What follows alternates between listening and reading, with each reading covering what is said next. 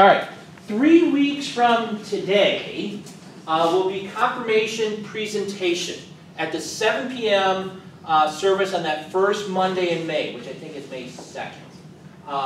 Which means on that Saturday, we will have confirmation presentation practice starting at 8 o'clock that Saturday morning up in the sanctuary. You should know about this. It was in the handouts that we gave you at the beginning of the year, saying that that's what we're going to be doing. So that's what's happening with that. Now, who else you need to start? Just start calling people's name out to measure. I have everybody here. Oh, well, you don't have Miss Burkholder. Savannah. Come back here real quick. Sorry.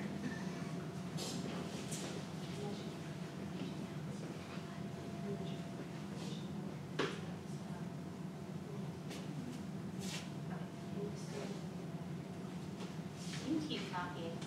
I am, but I've got to get to what I'm doing here. Pastor Stecker will not be here tomorrow or Tuesday, so I'll be teaching class. We'll be going over the whatever readings, the New Testament history we're going to be doing, but when he gets back on Thursday, he's going to pick up and continue working on your presentations. He's told me many of them are very, very good, so we're looking forward to that. So continue to work on those things. If you have any questions on that, obviously you can ask me, Pastor Shoemaker, or obviously Pastor Stecker when he gets back. But by this time, you should be well along in the process of getting that done and the topics that you're covering. Parents, ask your children how they're doing. Better yet, ask them to do the presentation as they work through that and as you go through that. Another thing that I want to point out is because of that, 2 weeks after that is confirmation service itself, which will be at the 10:30 service that Sunday, which I think is the 16th, whatever that Sunday is. I'm kind of doing it off the top of my head. The day before, we will have confirmation practice at 8 o'clock in the morning, which we will run through the rite itself. Have you ever, your gowns will be here. You'll wear them, pictures, and all that wonderful stuff that goes along with that as well. But one of the things that we ask of you, and I don't know if Pastor Stecker has shared this with you yet, but I want to share this with you about confirmation verses and whatever verse that you would like to pick. There is on our webpage, on the confirmation site of the webpage, is a list of confirmation verses that you can choose from. Now, if there's something on there that you would like that's not on the list, that's fine too. Just let us know what that is. And so, really?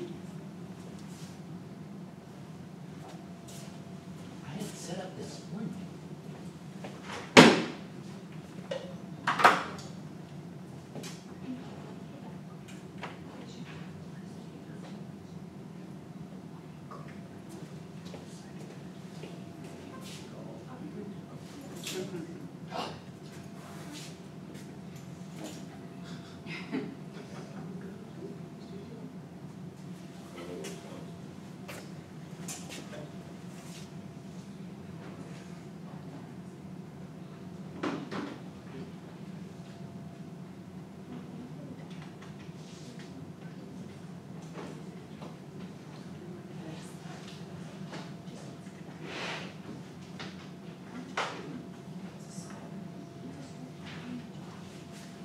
There we go. So you go on our webpage, manualandage.org, go to the confirmation part. You will find, and on the top of the list will say confirmation verses, or you can go here for confirmation verses. On here is a list of many, many confirmation verses that you can pick. What we need from you in the next couple weeks, so that we can put on your confirmation verse, and I'm sure some of you want to put in other places what that verse might be. If you want the pastors to pick, we're more than willing to do that, but this is how I do that. And if it says Judas went and hung himself, then that's your confirmation verse. I don't think that you want that to be a confirmation verse. So that's on there. Did Pastor Stecker explain this yet? No.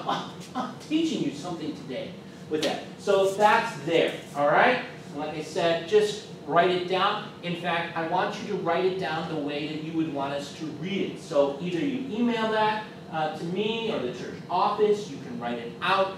Write it out for me. Just don't put down Psalm 23, verse 1. Write it out. The Lord is my shepherd, I shall not want. Wherever how you want to use it. Whichever version that you want to do. It's up there. So please be aware of that as well. All right? So a couple weeks from today, 3 weeks, we'll have a presentation. We'll have the practice the Saturday before, and then confirmation after that. We're coming down towards the end of our confirmation class here, which is a wonderful thing. All right? Thanks. Questions, comments? All right, where are you in the book? Why? Where are you in the book? If you were to open your workbook, where might you be? Yes, you can guess. Anybody know? I know Pastor Stecker kind of jumps on. Yeah. Forgiveness. I think we talked about. Are we talking? Are you doing confession and absolution? I think that's kind of where he mentioned that that's where you might be with that. So if you would turn your catechism to page 306. 306.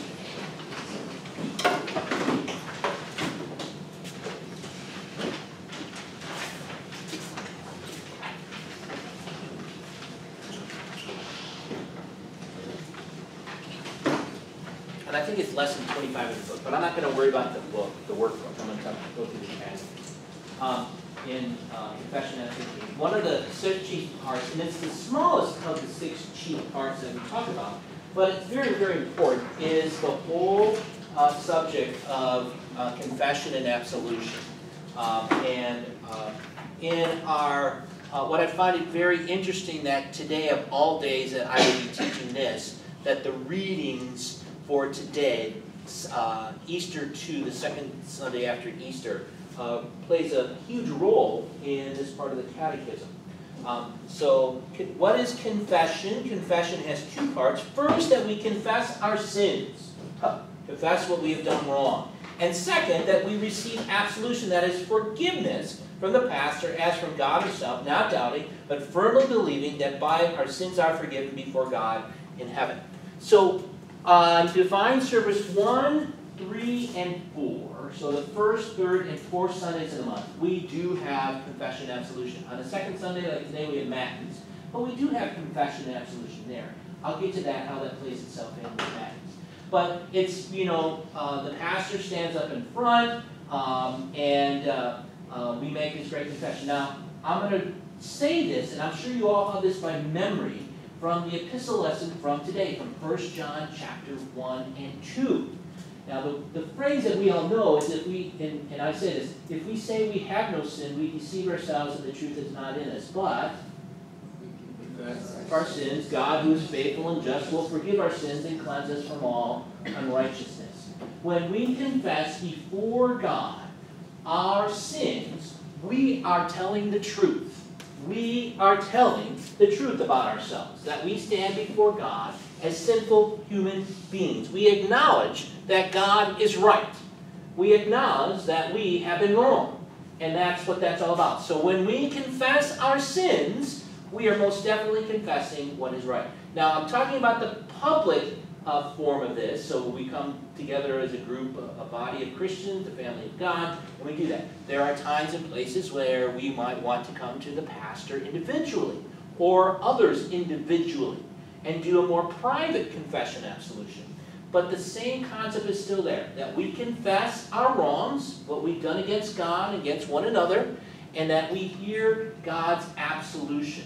Now, as I stand up there and I make the announcement for the forgiveness of sins, I say this wonderful phrase. In the name of the Father, Son, and Holy Spirit, I announce to you by the authority of Christ that your sins are forgiven. I stand up there by the authority of Jesus Christ to announce to you that those sins that you have confessed, those sins that you admitted you have done wrong, God forgives you of them. That's absolution. Now, I don't do that by myself as Scott Zexter, but I do that as a called, ordained servant of the Word, of Christ. I am as if God is speaking through me. So when you hear those words, you're going to hear this in the Catechism. This was so important that Luther underlined it. He said, it is as if God is speaking to you himself through the voice of the pastor. that when you hear that God is forgiving your sins, you can rest assured that God is forgiving you your sins. Question. Oh, sorry, one second. When was confession and absolution instituted? Confession and absolution, even by the time we get to the Middle Ages, it was a very common practice in the church that people would come and more of a private confession and absolution. They would come to the priest, the pastor, and they would confess their sins, and the priest would announce forgiveness. Now, what happened, like most things, it got corrupted, meaning the church, some in the church abused the practice. And many times you hear, and especially the Roman Catholics, they will go to confession and then leave, and they have to do like 7 Our Fathers, 12 Hail Marys, whatever.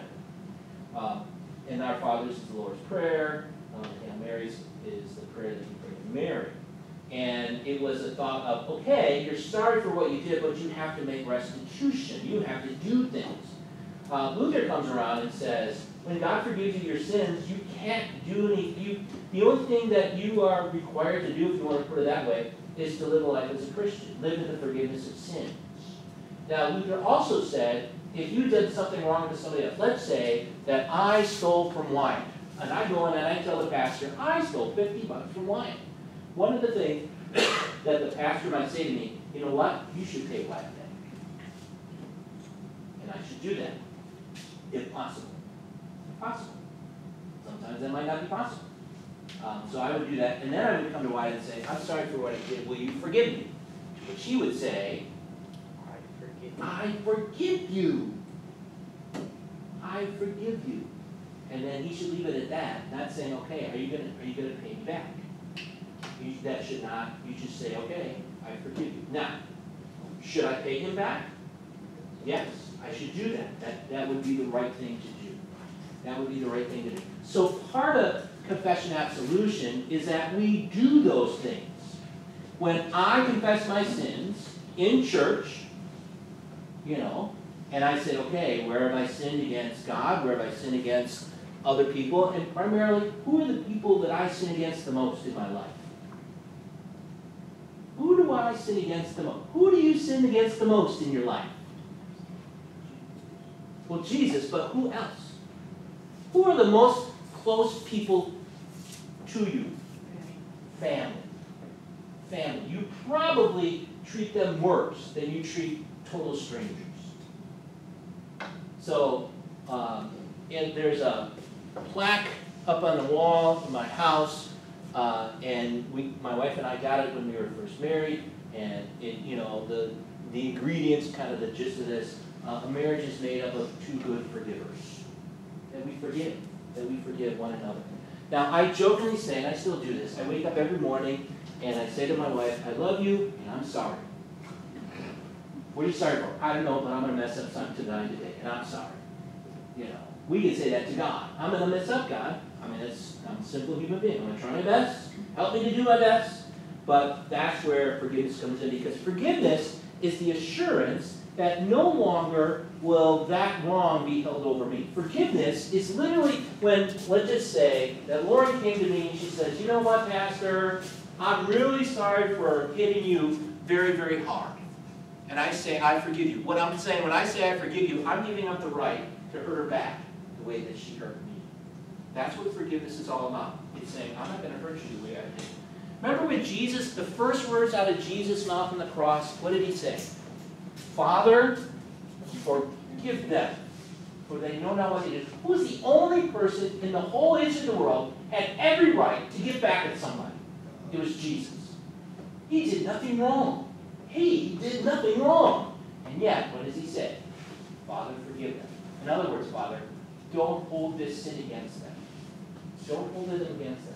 So this is the whole, and we hear it this morning in the gospel reading. Jesus comes to the disciples in the upper room. He breathes on them the Holy Spirit, and he tells them, forgive. Forgive as you have been forgiven.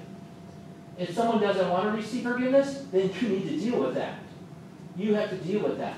But if a person wants to be forgiven, you forgive, just as God has forgiven each and every one of us. And that's the great joy we have. That's what sets Christianity apart from everybody else, that we forgive. We do not demand repayment. We do not demand, oh, you hurt me, I'm going to hurt you. That's part of that.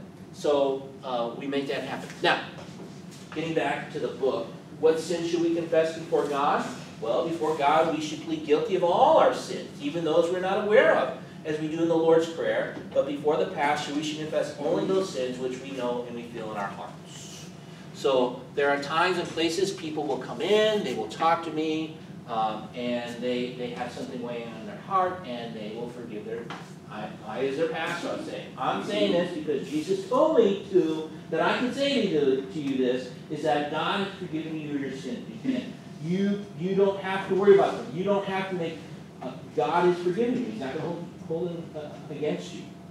And you can go away joyfully knowing that your sins have been forgiven. We do that on Sunday morning as well. We can make that happen. Now, which ones are these that are sins that we should confess? Well, according to the Ten Commandments. Well, yeah. Are you a father, mother, son, daughter, or husband, wife, or worker? Have you been disobedient, unfaithful, or lazy? Have you been high-tempered, rude, or quarrelsome? Have you hurt someone by your words or deeds? Have you stolen, been negligent, wasted anything, or done any harm? With that. Now, turn to your catechism to, let me find the part here, because this is important. Page 37.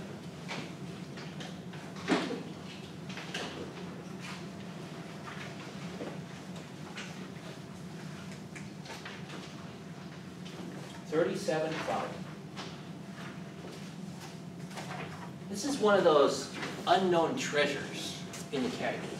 If you've been around,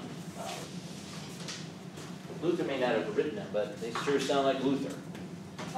And he says, in preparing yourself before you go to the sacrament, as you examine your life before you come to the Lord's table, these are just wonderful questions and answers. We will go through these the Saturday before confirmation. As a class, we do this.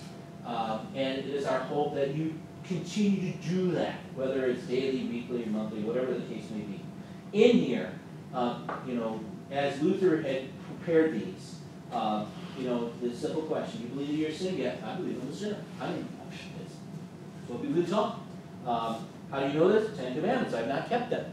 We memorize, learn by heart the 10 Commandments in the gauge. Are you sorry for your sins? Of course. And it goes through all of these as well. What I want you to do today, later on today, I want you to read through these. Your homework assignment for today is read through the questions and answers on page 37 and following. And it puts things in perspective. Not only that we confess our sins, but we receive this absolution that sins have been forgiven. Because of Jesus' death on the cross and his resurrection, we have the forgiveness of all our sins. And so we have it. This is the great joy of confession and absolution. It's this wonderful gospel that God brings to us, and that we do that.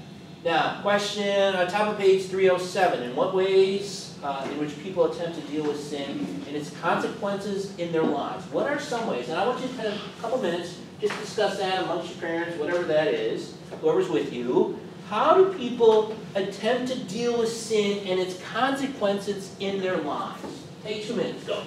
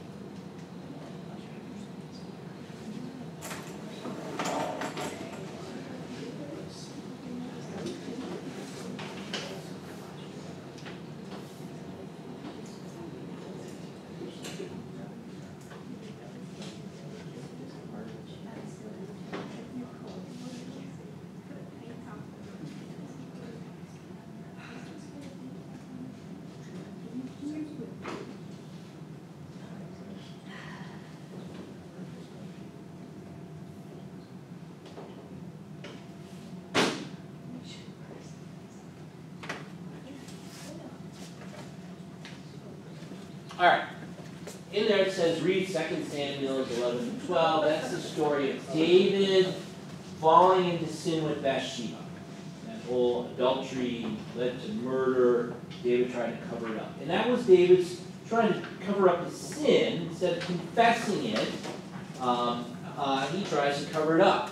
He brings Uriah the Hittite home, the husband of Bathsheba, and he's trying to do all this up until eventually David has Uriah killed at the hands of the Philistines, but David is still responsible for that. And that's what happens. So eventually, at the end of chapter 11, this wonderful, just the last sentence, what David did displeased the Lord. It just jumps out. What David did displeased the Lord. In chapter 12, was God sending Nathan to David. And Nathan tells this wonderful story of this man who owned this little lamb, the only one he owned, and then his neighbor owned a whole bunch, but this man who owned a bunch took the young little lamb, and David got irate, angry, because David was a shepherd. And through all that, Nathan says, David, you're that man who had everything, and yet you took what wasn't yours. And David eventually says, I have sinned against the Lord. And Nathan says, God has forgiven you. He has taken away your sin. But there's consequences to your sins. That son that was born to you, Bathsheba, God's going to take away. That was the result. That was the consequence to David's sin. Now that's also another important thing to remember, that you may confess your sins, but there's always a consequence to one's sins. I know I've used this example before. If I'm driving down Green Street and I'm doing 70 miles an hour in a 30, the police officer is going to pull me over, and what's he going to give me? A ticket. I can say, I'm sorry all I want, and the officer is going to say, that's great, I'm glad you're sorry, rip, here you go. $350, whatever it is. There's consequences to our sins. I like to think of it this way. If you throw a rock into a pond, what happens? There's the ripple effect that happens. Closer, bigger, farther out, smaller. But there's always a ripple effect. Every sin that we commit, there's a ripple effect. It's also true on the opposite end too. Every time we do good, there's a ripple effect that goes out as well. So I remind people, I want you to know, when you sin, there are consequences not only to yourself, but to others as well. To others as well. So there's that consequence. So think about what you're going to do or not going to do before you do it. In the kind of 2/3 of the way down in 307, as Christians, we confess our sins. We acknowledge the truth that we have failed to fear, love, and trust in God above all things. Christ's absolution declares me free of my sin through his word placed in the mouth of a man. And that's from a Luther writing, brief explanation or exhortation on confession. As Luther really said, this is extremely important. That you confess your sins, but more important that you hear that God forgives you your sins. And so we have it. So we talked about, what's the first part of confession? We confess our sins. Hold up the Ten Commandments as a mirror, the second use of the law. And then we do that. Second part, we receive absolution. We hear that our sins are forgiven. Satan would want us to believe that whatever we've done is the worst thing ever, and there's no way God can forgive you your sin. I'm telling you that's a lie. God, Jesus can forgive whatever sin. He always forgives sins. When Jesus said on the cross, Father, forgive them, that was not only for those people who were standing there on that Good Friday, but it was for all people for all time, that we confess our sins. Now, in pages 308 and 309, talks about who should we confess our sins. Obviously, we confess all sins before God. Even the sins that we don't even know we're doing. Because we sin more than we ever know. And that's part of our sinful condition. We confess our sins before our neighbor. If we know we've done something wrong against our neighbor who does, we should go and confess that sin and receive absolute forgiveness. And through our pastor as well. And there are times and places for that. To do that. Now, I want you to read the note in the middle of page 309. Individual confession before the pastor is not biblically required to receive the gift of forgiveness. They don't have to come. But it is a precious gift that should not be despised or neglected for a troubled sinner, given the opportunity to hear the absolution personally. Divine service, yes, we stand up and we make our general confession of our sins, and the pastor, we pronounce that absolution. Here at Amanda, we're going to go to that a little bit more, that the pastor is going to stand up and say, by the stead and command of my Lord Jesus Christ, I announce to you your sins are forgiven. When we have the seminarian working with us, he doesn't read that part. So we're going to kind of go back to that the pastor, you hear that from the pastor, as if from God himself, as if God is using our voice. And I like to say, there's one pastor here whose voice sounds more like God than others. He can't hear me upstairs, so, but we have that. But even my voice, even Pastor Stecker, whoever the pastor may be, it's as if God is using that voice. And that we see that absolution, this wonderful gift to hear that our sins are forgiven. And that's a great joy to come and hear that in church. You know, what is the one word we often use throughout the worship service on a Sunday morning? What one word? And I talked about this. What is the one word? It begins with an A and ends with an Amen. Amen. You know, when the pastor says, your sins are forgiven, we say amen. We're saying, yes, that's for me. Thank you, God. This is awesome. This is fantastic. And so that we have that, which is just a wonderful thing as well. The rest of this part of the catechism, let's just put it this. I'll put it this way: if you come in and you confess your sins to me in the private confession, and any pastor, it stays with me. I don't blab it to anybody else. It's only between you, me, and God. I don't tell anybody else. It's part of the confessional seal, as we call it. Now, if you tell me that you stole some money from people, one of the things I will tell you is that you should give that money back. You should make things right. If you did something wrong, you should go do something right. But if you don't, and I'll say, part of forgiveness, part of your forgiveness, this absolution, is that you want to amend your life, your ways. You should try to do that. You should try to do that. I'm not going to force you. I'm not going to go tell anybody else. That's the promise that I made when I became a pastor, that stays between the two of us, whatever that might be, and that we can make that happen as well. All right, on page 312 and 313 in your catechism.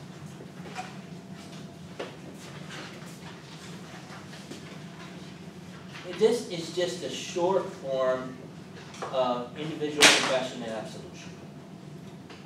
And while the pastor's part there, another thing is you could just do this by yourself as well and do it before God. That you plead that you're sinful, that you have sinned. You could do it with a family member, whatever that might be. Whatever that might be. That you hear, and knowing that your sins are forgiven. That you have the forgiveness of all your sins. All right, page 314 and following, the office of the keys. Right here, this key ring, this key particularly, this is the key to the office upstairs. Who owns this key? Who owns this key? Do I own this key? Or does Emmanuel Lutheran Church own this key? The church does. Emmanuel Lutheran Church. So that when I leave, what do I do with this key? I give it back. It's not mine. I use it. They gave it to me. I can use it. It unlocks a lot of doors, more doors than I really want to buy, but it does that. So this is the key to the office. In our gospel reading for today, if you've been in church, you will hear this from John chapter 20. Jesus comes in the locked room, and he comes to the disciples, and he breathes on them, the Holy Spirit, and he says to them, If you go forgive anybody's sins, they are forgiven. If you do not forgive, they are not forgiven. And with that, we call that the keys, or the office of the keys. I got the key to the office, but this is the office of the keys, where we use this to open or unlock and lock. And the office of the keys is owned by who? Who owns that? Who did Jesus give that to? He gave it to the He gave it to the church. He gave it to the church. That we can pronounce forgiveness, and we also can pronounce that if someone is not repentant of their sins, we can say that their sins are not forgiven. I don't, as the pastor, I cannot arbitrarily say to Wyatt, sorry, I don't care how sorry you are, I'm not going to forgive you. I don't have the right to do that, because Jesus said, if he confesses his sin, I'm just kidding. If Wyatt is sorry for what he did, I, as his pastor, and as the church, we say, we forgive you. We forgive you. That's what we do. I can't do anything different. If he says he's sorry, I have to go by what he says, by his lifestyle, all that goes along with that. Sins have been forgiven. Absolution has been pronounced. And so the office of the keys is owned by the church. Jesus gave it to us, the church, so that we can share this good news of God's salvation, that we can pronounce that sins have been forgiven. Now, jumping down, you see in that box there, 3:14, where it's written, John 20. What do you believe according to these words? I believe when the called ministers of Christ deal with us by his divine command, in particular, when they exclude open